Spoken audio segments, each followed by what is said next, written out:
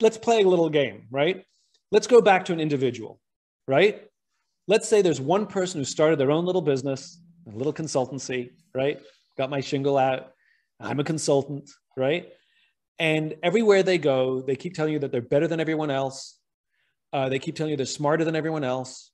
They keep telling you that, you know, the problem with the big companies is they don't have the flexibility. It actually gets to the point of being annoying, to the point that we don't want to actually work with them because we don't believe them, right? Now let's change the scenario. You meet that same person, and they introduce themselves. Look, there's a lot of good consultants out there. Some of them are a lot better than me. But I wake up every single day to be a better version of what I do today than I did yesterday. And I can tell you that the advice I give today is even better than it was yesterday. And the advice I'm going to give tomorrow is even better. Because for me, it's an education. And that's why I love working with open-minded, wonderful clients who are partners, because what we end up doing is growing together, right? Now, that's one person. Think about how appealing that person is. They've actually told you that you may actually get as good or better advice somewhere else.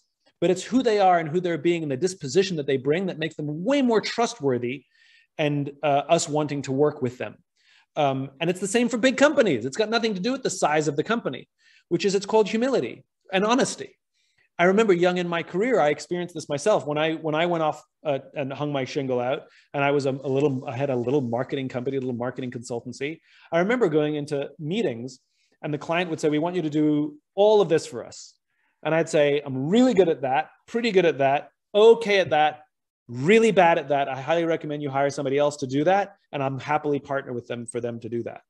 And the clients wanted to work with me more, not even though I just told them I can't do that, only because I was the only one who was honest.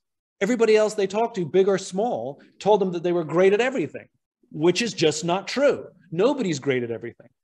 And so it's amazing. When you take the risk to be honest, it pays dividends in the trust that you build.